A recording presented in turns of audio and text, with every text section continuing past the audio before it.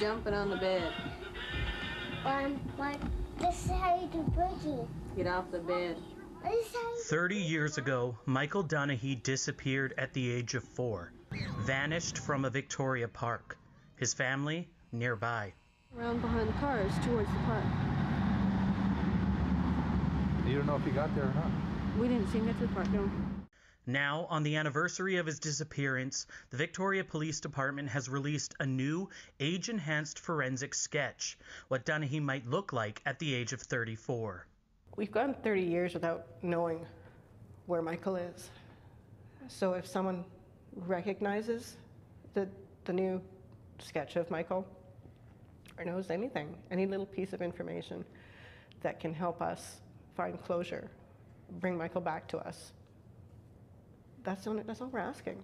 Dunahee's disappearance kicked off an extensive search, hundreds of volunteers.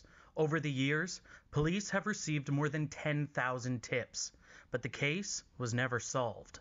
Someone out there knows what happened to Michael 30 years ago today, and we need to hear from that person. The sketch was created by a forensic artist who worked closely with the Dunahee family, as well as investigators. It's actually a big honor to be part of this investigation because I remember it well when Michael disappeared, as we all do here. Not just the investigators, the whole province of British Columbia and Canada and the world were gripped by Michael's disappearance. For Michael's family, it's been 30 years of grief.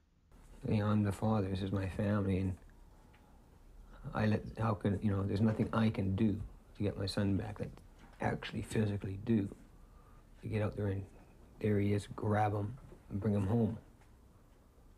And that's got to be one of the worst feelings anybody could have, not being able to protect your family. The wound from 1991, still aching today. 30 years, it has been a long time.